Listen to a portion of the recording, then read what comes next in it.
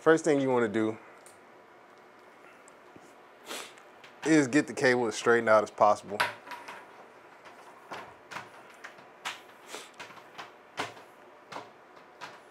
Just let it fall to the floor.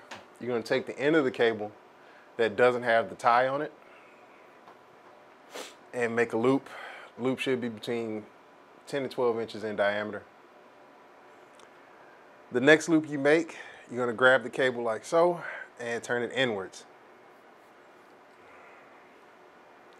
You're going to grab the cable and then make one loop over. Grab the cable like so, make the next loop inwards.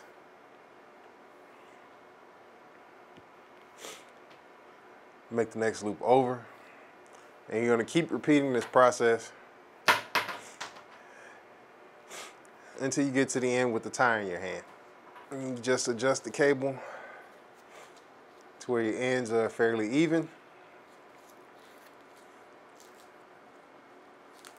And wrap it up with the tie.